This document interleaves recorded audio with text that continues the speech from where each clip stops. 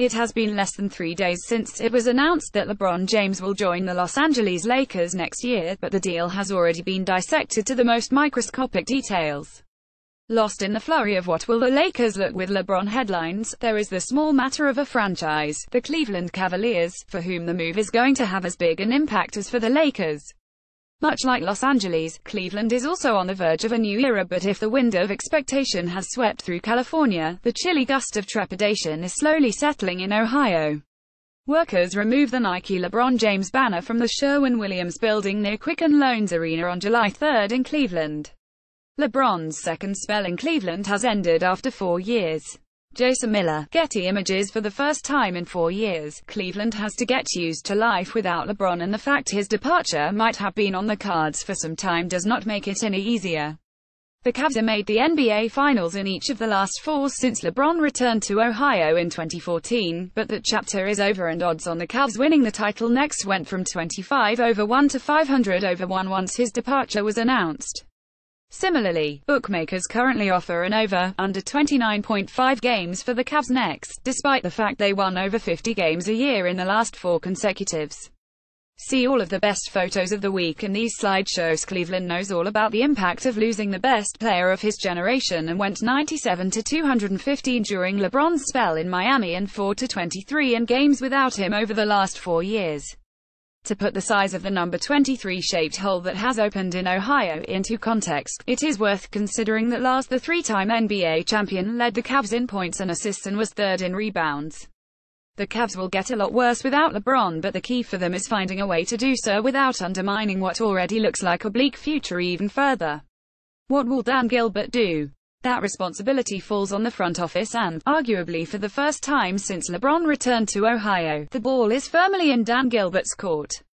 While the Cavs owner thanked LeBron in a statement and was a lot more magnanimous this time than he was when the 4-time MVP left for Miami in 2010, some suggested his life was made a lot easier by the latter's decision. Dan Gilbert does not mind the thought of LeBron James leaving at all. ESPN's Stephen A. Smith said on First Take, "Matter of fact, I had one executive tell me, 'Excuse me, I can't wait until he leaves because he'll get my team back.'" This is something that Dan Gilbert has actually echoed. Conversely, however, even if Gilbert wanted to chase a big-ticket free agent to partially offset the blow of losing LeBron, his task would be almost impossible. Cleveland has limited room for maneuver in the market and is already capped out until the end of next, at least. Kevin Love, the best player on the Cavs roster, is under contract for another 2 years and will pocket $24.1 million next, while George Hill, Tristan Thompson, J.R. Smith, Jordan Clarkson and Kyle Korver are owned a combined $71.2 million. At the same time, apart from Boston, Philadelphia and Toronto, the Eastern Conference is mediocre enough to allow even a LeBron-less Cavs to reach the postseason. However, that would not be in their best interest, as their current roster would not stand a chance against the young Sixers nor the Celtics, who will have Kyrie Irving and Gordon Hayward back next.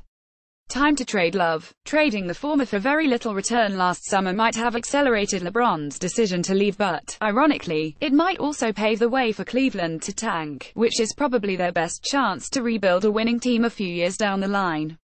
The key to the Cavs becoming a 20-25 win team next is Love. In June, ESPN reported Cleveland was not actively seeking to trade the 5-time All-Star regardless of LeBron's decision, a position which was reaffirmed by sources quoted by Joe Vardon of Cleveland.com last week. However, The Athletic reported Tuesday that the Cavs appeared to have changed their minds and they are open to moving the 29-year-old, who averaged 17.6 points and 9.3 rebounds last.